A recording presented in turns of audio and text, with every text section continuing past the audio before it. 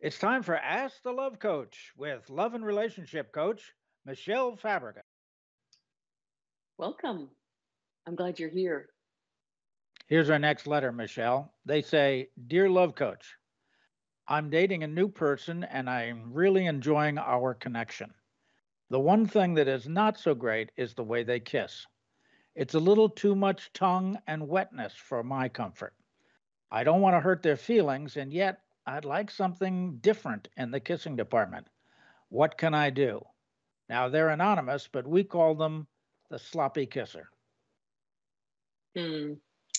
Yeah. I'm glad you're enjoying the connection with this new person, and sounds like you have someone with you who is really enthusiastic about kissing you. So that's a good thing too. Um, and yet we all have our preferences, right? So there's a bit of a mismatch here. And my best suggestion here is to find a time when you can talk to them in private. And obviously, you don't want to bring this up in a big group, but you want to share a little preamble, right? And just say, I'd like to bring up something that's a little awkward. Is this an okay time for that? And see if that works for them.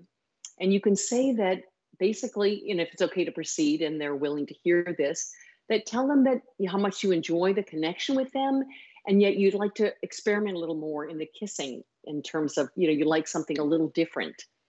And, that there's reassure them really that there's nothing wrong with the way they kiss, but you want to try something a little different and see if they're open to that. And one of the ways to do this is to actually have them passively receive your kiss. So you're kissing them the way you want to be kissed. And, whatever that might be, maybe gentler, maybe, less moisture, like you said, and let them experience that and see how they like it. And so this can lead to a whole experiment, right, of kissing and enjoying, seeing what you each enjoy and finding kind of the overlap in the preferences that you both have. So this can be a fun experiment, and hope it turns out well. To submit your question for Michele, contact her at celebratingact2.com/ask.